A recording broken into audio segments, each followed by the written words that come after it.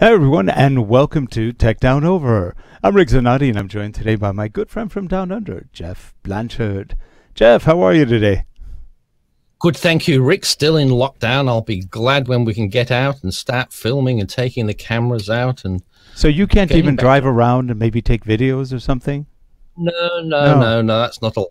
That's one of the things, you know, 4 reasons that we're allowed to do. I think it's, you know, we're getting your groceries, going to the doctors, caregiving, and work. That's about it. I've noticed something. Well, we'll talk about it in a moment. And joining us also will be Harold Muliati. He's off camera now. He'll be back in a moment. Here we go.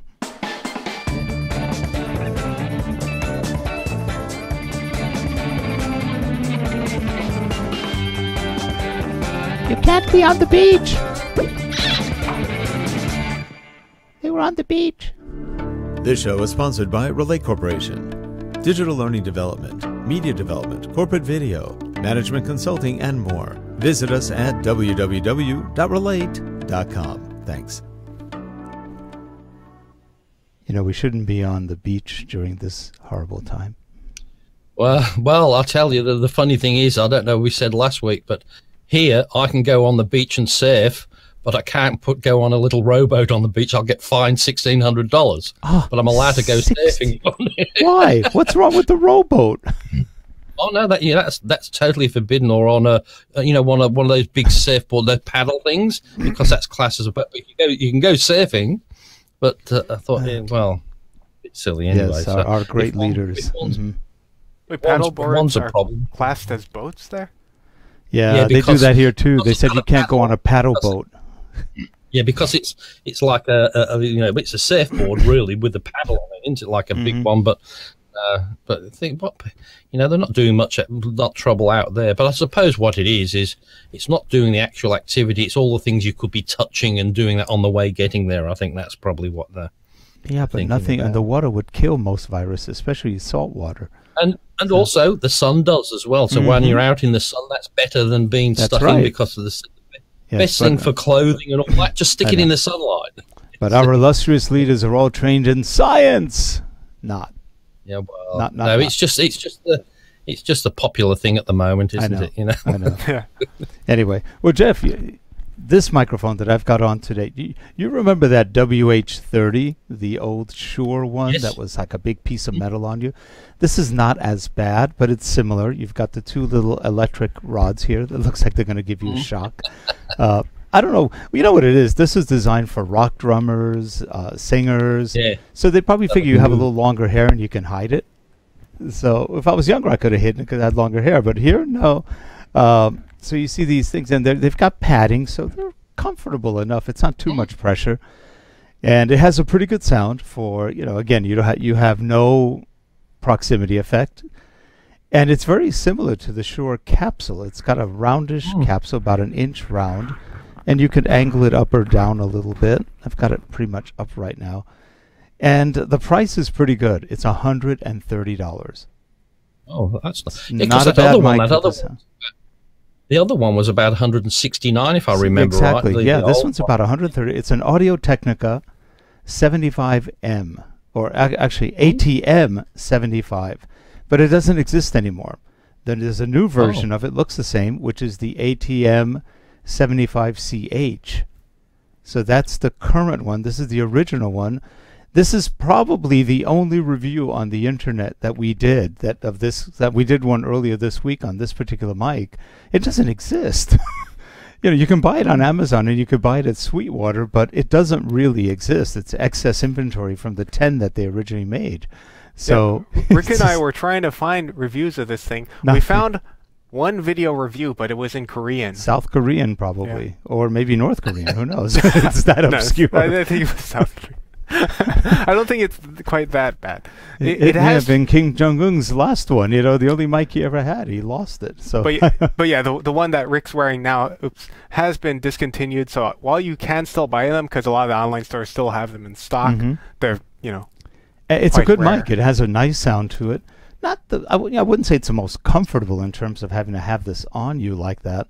And I did loosen a little bit more pre-show. But it does have a fairly good sound. It's very articulating. You can put on left or right side. So it just depends how you want to put it on. It does sound okay. For a mic, it's okay. It's not as good as this, which is the M4 or MK4 from Sennheiser. This is a good mic. But anyway, I think. But the thing is as well, Rick, when you have things like the headset you're wearing, it might be slightly uncomfortable now when you're wearing it for half an hour. But if you're in that sort of situation where you need that and you're going to be having it on for hours, it doesn't take too long before they become quite comfortable. Yeah, you get used to it. And the thing is with those, they hold so nice and permanently. Like some of the other ones, like the ones Harold's wearing, is nice, but they're a bit flimsier and they're harder to put on. These ones are more steady, so if you've got a lot of work to slam it on, and then you don't have to have the big cans either. You can you've got your little earbuds in and still do that. The only thing is, a lot of people, this is for music.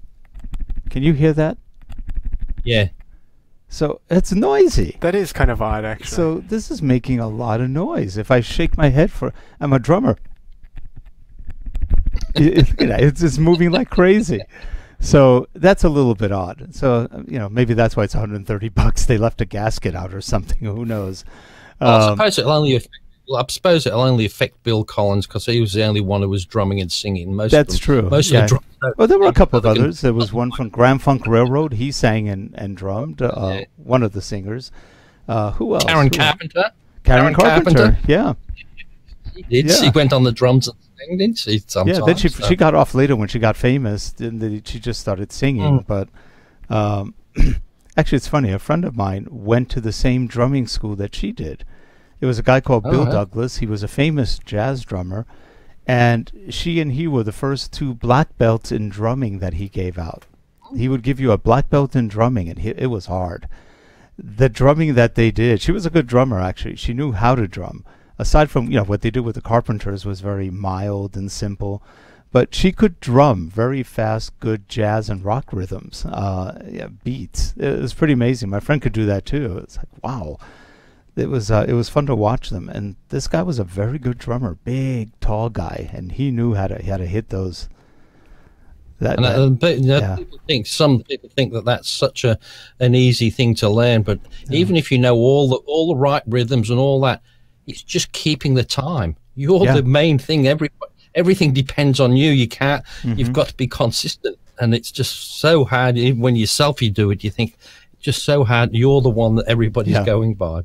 Yeah, it's pretty amazing. That's where something like having those headsets, as I suppose in the older days, where they'd have to have the microphones, it would definitely be covered with a lot of noise, with all the bang. At least that reduces a lot of noise on that. But maybe, I don't know, maybe that's shaking around, but just don't shake your head. Let's see. If I'm here, are you hearing that? Yeah. So if I was drumming, this would be noisy. Yeah, so I don't know how they get around that, but it's interesting. But it's like those ones. I suppose one of the good headsets I always look at. I look at when you see these people doing the news reports out of the traffic helicopter. Yep, they've got that big. That's all that vibration, all that noise. If you can hear, I think they were the Behringer headsets. I think they use a lot of them. Either Behringer or the or Sennheiser. Sennheisers also make the sports headsets. They're about $500. But there's so close proximity that microphone, if you like the way you're wearing it there, it probably wouldn't work. They'll probably have to get it a couple of closer. I'd have to go up here like this. Yeah, right close, I think, on those. So now, how does that sound? Does that sound a lot different? Yeah, that sounds. Yeah, is that a little bit too loud? Not too loud, but it just sounds like really nice, though. But you just have to be careful with the plosives. Now, it's really close. Peter Piper, pickle peppers. Yeah, even that's not too bad, but you probably just turn your gain down slightly if you. And then it's loud, but yeah, I think it's meant more to be probably here. I guess if you're drumming, you would put it right up on your mouth. But as I said, it's only if you had lots more noise out there and you're trying to do that, the closer you do get. And it's only people like us who are obsessed with having nice sound, not having anything bleeding from the outside. Lately, with all the trouble we've had with the it's just annoying me how the professional people on the radio and the TV don't care.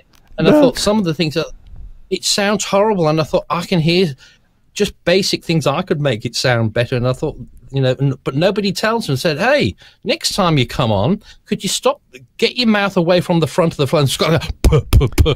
Well, have you noticed one other thing that's really funny right now? Because people can't go to their hairdressers or their barbers. So if you look at some of the girls who do podcasts, like there's one Canadian gal, she's actually really cute. Her name's Erin from Best Buy Canada or something like that. And I was watching her the other day and I was going, what happened? She went from being a gorgeous blonde with really nice blonde hair. It's now flat, really dark brown. Just, she looks miserable. And it's like, oh my gosh, what happened? And a lot of people, I've watched a lot of the girl, but they look totally different. The hair is starting to not look that good.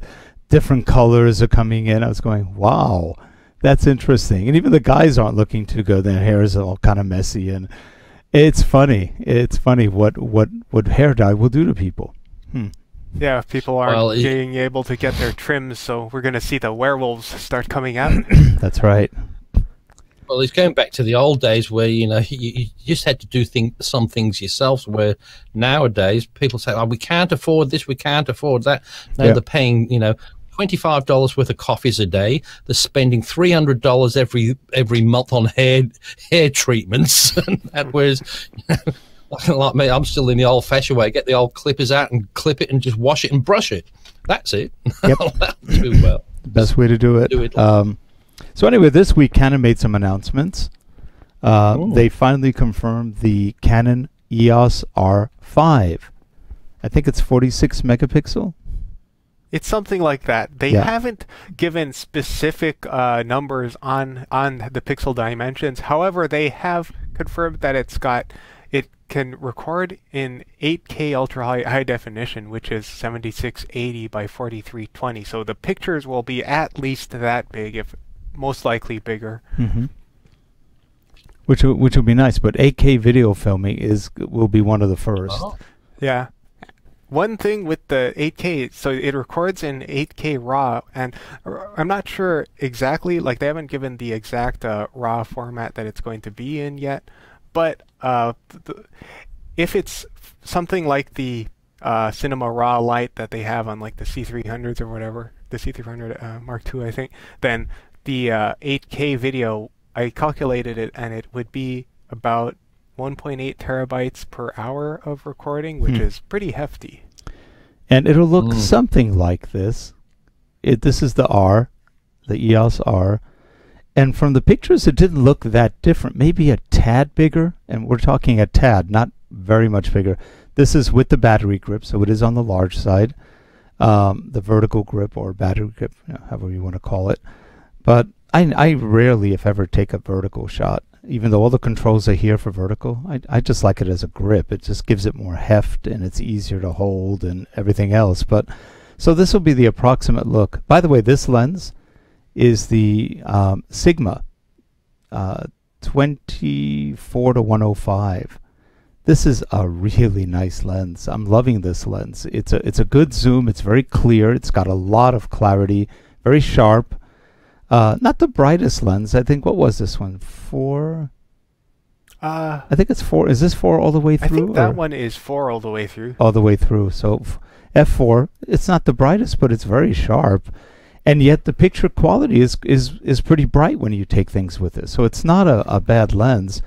Very comfortable to hold. It's got a nice focus ring, and it's also got a nice zoom ring. It does telescope out, but it's not too far. You can see it from here.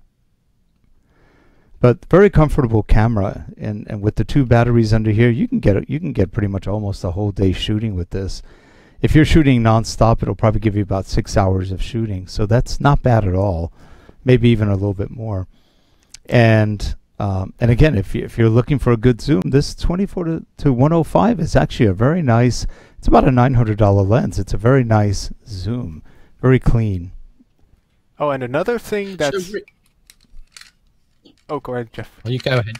I was just going to say, what does the R replace? Does it replace anything, or is it just an additional? The R is their mirrorless line, the true mirrorless line. They have the M, but it's kind of crappy. They're not that good. They just don't give you the best view or the best pictures. They're okay. I had the M5, and it was sort of fun. But all too often I got blurry shots because either I didn't have the setting quite right, or it's just a very small camera, so it tends to vibrate more. Well, this is their professional or semi-pro M line, and R line, and this is where all their new lenses are coming from. They're building a whole lineup of R lenses. They're not cheap, but everybody who's ever worked with them said they're absolutely gorgeous, that they take beautiful pictures, and they have very big fronts, big, 77 to 80 something millimeter light gathering lenses. They're really big. This is pretty big. I think this one's like 81 or 82. I can't remember. It's pretty big. You can tell it's a pretty big lens. Well, and one of the other things with the M series, like the M5, that was a little bit obnoxious was that a lot of the options for the camera, a lot of the settings, you have to go through mini menu. Like they didn't have a lot of stuff that you could do just right away with buttons, like you tend to kind of expect with a proper camera. And the other thing I was going to say was one of the big things with the upcoming EOS R5 is that it's going to have 5-axis in-body image stabilization for the sensor. So something, first time ever. Yeah, something sort of like what the GH5 has, which is, the Panasonic GH5, which has fantastic stabilization. Yeah. I'm interested to see how well they execute that. Yeah, because not too many have the full 5-axis. Plus, I think it had, I want to say 14 or 15 stops of dynamic range on this, which is an enormous amount. And it was something like 6 or 7 stops of, I can't remember, at least 6 of image stabilization. So that's quite a bit too. A lot of the commentators right now are saying that Sony is crying because they really don't have anything that can compete at that level with those kind of specs. And even though Sony does have IBIS built in, it's not that good. We had, maybe they've gotten a little bit better, but a couple of years ago we had half of the full Sony line, and it didn't really have very good IBIS. It wasn't bad, but it definitely wasn't anything that stood out as great. So far, I've seen nothing better than the GH5, GH5S, or GH5S doesn't have it. The GH5, the G9 from Panasonic, and the Olympus camera. Some of them have really good image stabilization. So it'll be interesting to see what they do with IBIS, and we'll see if the Cripple Hammer comes out. That'll be an interesting to see. Casey's bound to have something to do on that point. Yep. So. Now, like we're saying about the Sony, so one of the big things with the Sonys in the S range was their low light in the videos. Yes. Is any of these Canons with a similar sort of thing that does that really good low light? Not to that extreme, but then even the Sony was good. But how many times are you going to shoot in pitch dark? Not often. So yeah, I mean, it goes up to like 100,000, I think, on the ISO. So it goes pretty high. One reviewer said it's perfect at about 6400 ISO, which is like almost any camera. It'll probably go up to 25,000, 50,000, okay, without an enormous amount of noise, but we'll see. I'm not sure. This thing does pretty good. You can get it up to about 25,000 or more, and it's not too bad, but you can definitely tell noise is coming in. But again, the Sony A7, and they never came out with the A7R4 or whatever they want to call it. They never did it. It's interesting. So nobody knows what they've been promising for 3 years. It never happened. But that's what I like. I like nice, dark sort of shots that you can do with no noise, but because that's really hard to show. Like you see, even in a lot of the high-end videos, just see it's really filmed in the light day, and they're just trying darken it down in post. It just doesn't work. But, and then when they do it naturally, you do it naturally, and you can't see things. But you want something that's dark, that like your eyes. I mean, when you get a camera that can do what your eye can see, I know. Yeah. I mean, you don't realize what your brain can do with when you see. You think how you see. You don't see noise. You just and you thought you don't see. You just see it or you don't. And I thought it's just amazing how if we could get a camera like that, because that's where it will open it up, where you don't need lighting for it. So. Yeah, and they also announced the Canon Cinema C500. No, I'm sorry, C300 Mark III. So that's a brand new one that just came out. Looked interesting. Yeah, it's a little bigger. It's bigger than the C200. It's also a lot more money. This is $8,500, I think. I thought they were saying 11,000 on this one, but I'm sorry. This is the 300. 300 Mark III. Oh, I thought it was only about 8,600 right now. Oh, let's see. I might have. I think they had it under 9,000. Okay. The C500 I think is about 12,000, maybe more. Well, the C500 Mark II, which it was actually 16 based on, was 16,000. 16, yeah. But right now they're doing some massive sales. Yeah, so they might have it under sale. So that may be it. They have some temporary pricing. You know, in December when we re-got this one, because we had it, we sold it, we got it back. It was only $14.99 when we paid for it again versus $2,400. So it went down quite a bit. And now it's back up to about $2,200-$2,300. I don't know if they're going to lower it or not. Well, just sell it again. You'll get it even sell cheaper. It again, it'll come down again. Well, if you keep selling them, they'll end up giving you one. I'll break even eventually. That's right. Oh man. So, yeah, it's sort of interesting. The only good thing about selling a camera is sometimes you still get the tax deduction. So at least. You know, it's that you were able to get rid of it as an asset, so that's not too bad. But Canon also, I think, came out with a couple of, not that long ago, they came out with a couple of more what were they called? Not RP lenses. RF. RS. RF. RF. I'm sorry, RF lenses. And I don't remember which ones they came out with, but there were two more. I think they came. They're all expensive. They only have like one or two that are under 1,000. Yeah, I hadn't heard about those ones. They have a 35mm f2.0, which is really nice RF lens, and I think that one's like $500. That one's a good buy for $500. It's mostly a video lens. It does very good video. And they have the 24-70. There was something else. So the ones they've announced for 2020 are the RF 24 to 105. 24. That one got good. That's expensive too.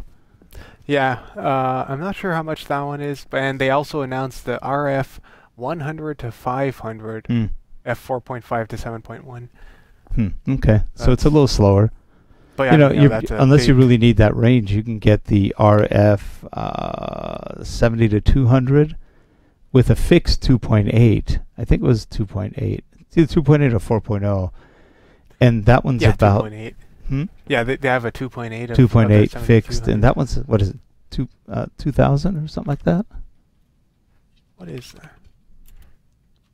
These are not cheap lenses.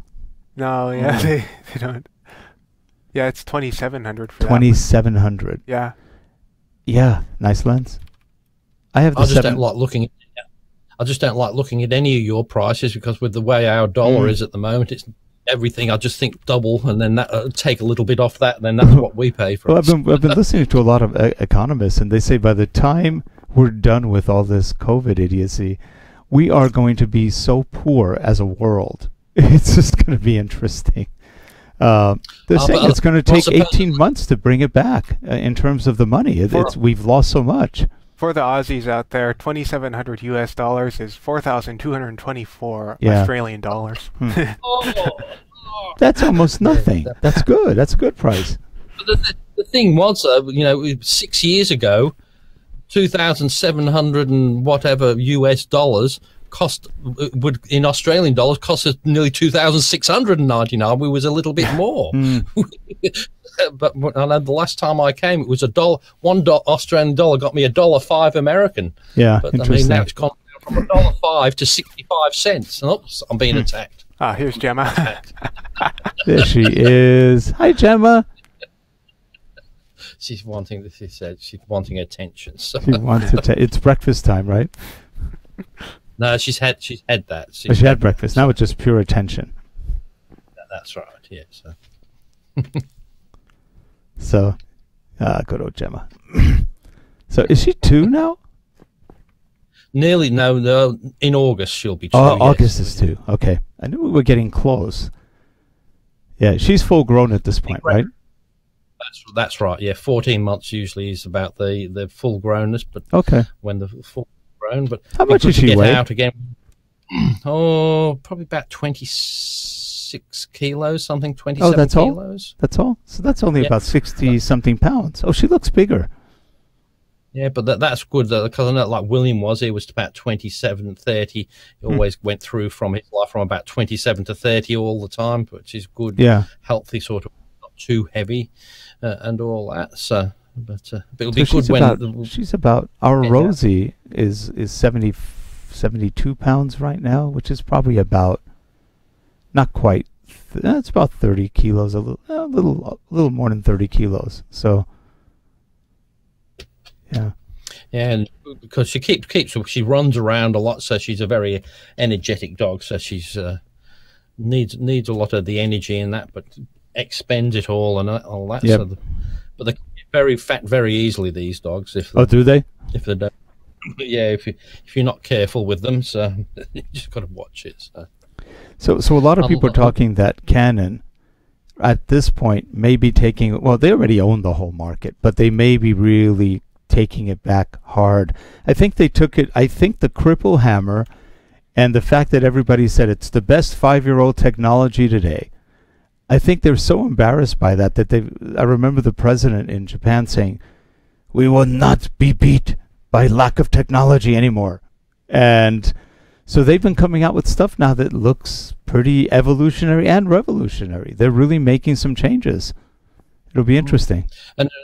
And especially with the troubled times at the moment, things like the big companies like the Canon, they will be the only ones left because all the ones that are just going trading on the edge will just go under, won't they? Whereas someone right now, I don't think Olympus is going to make it. I mean, they were dying already.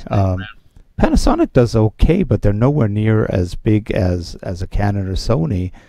And Sony has kind of hit a little bit of a plateau. They're not kicking like they were 5 years ago. The competition has kicked up, so it'll be interesting to see what they come up with to keep up with competition now, as they went from leader to now they're going to be leading in a short time. So it's funny how the whole industry leapfrogs itself, and Nikon just may go under.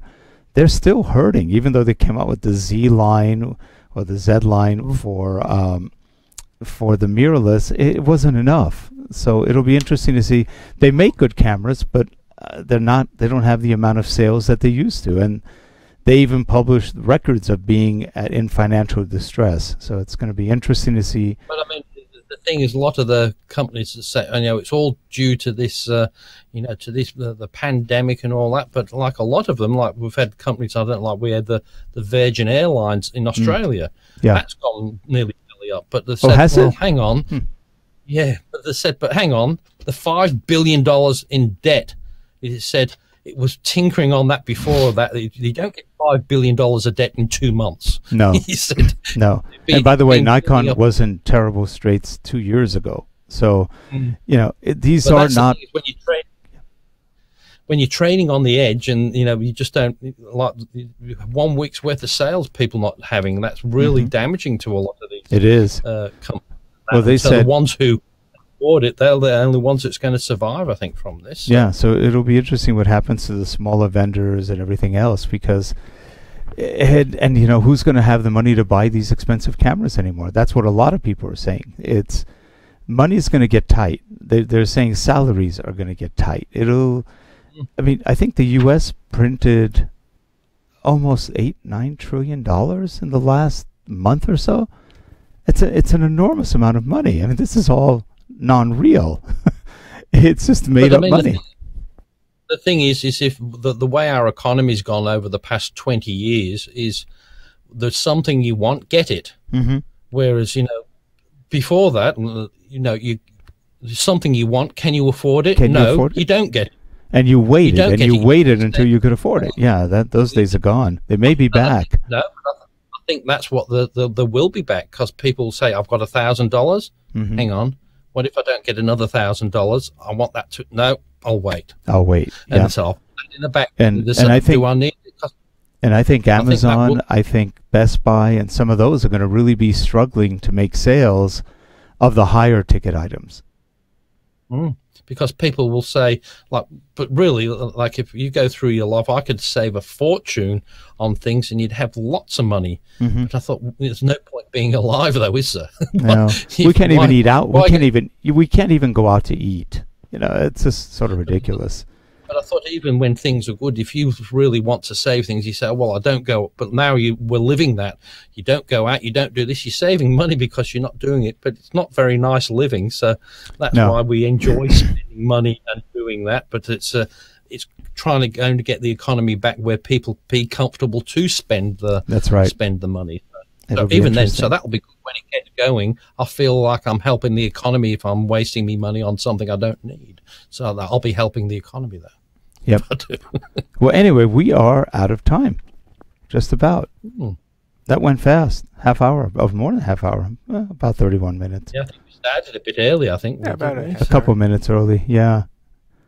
So anyway, well, if you're watching the show, or if you can get pulled off of Netflix for a quick moment out there, and you are watching the show, we will see you next week on Tech Down Over. Have a good one, everyone. Enjoy yourselves. Enjoy the imprisonment, and don't buy much. We're not done yet. Bye, guys. Bye-bye. Bye, everyone.